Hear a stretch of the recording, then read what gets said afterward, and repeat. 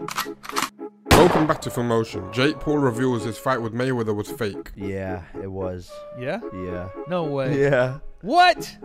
Yeah. That's what I kind of wanted to talk about it on this. No way. You know I went to bat for you. Bro, for I this. still have like 3 or 4 things to unload. I went to bat for you on What this. did you say? I was like, Jake's not like, it was like, oh, Jake's a big pussy for running. I was like, you stand in front of 10 dudes and see how you do. 25 dudes. But this was set up. Yeah.